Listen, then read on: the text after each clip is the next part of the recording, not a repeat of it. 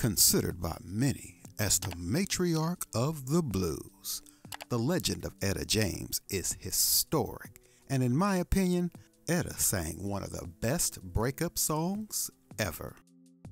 Etta James was an American singer who had a long and successful career in the music industry.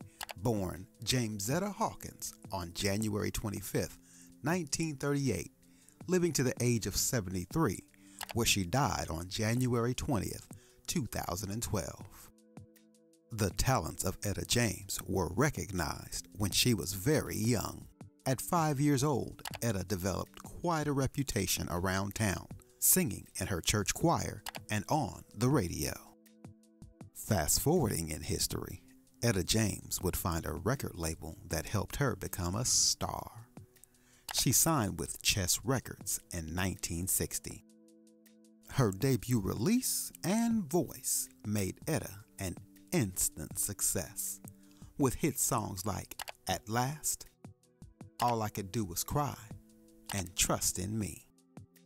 Throughout her career, James released multiple albums, and I have to mention a fan favorite titled I'd Rather Go Blind in 1968, where Etta sang about not wanting to lose a boy's love.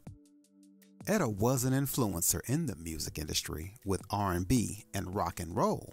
In fact, Etta would be recognized for her greatness by being inducted into the Rock and Roll Hall of Fame in 1993.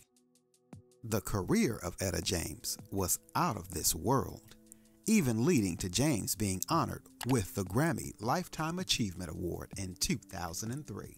And I hope you enjoyed those fun facts about blues legend Etta James. I hope you enjoyed those interesting facts from the biography of Etta James, and continue learning history with us as we share many biographies like this video coming up on the screen, breaking down interesting facts about blues legend Muddy Waters on Fresburg Cartoon.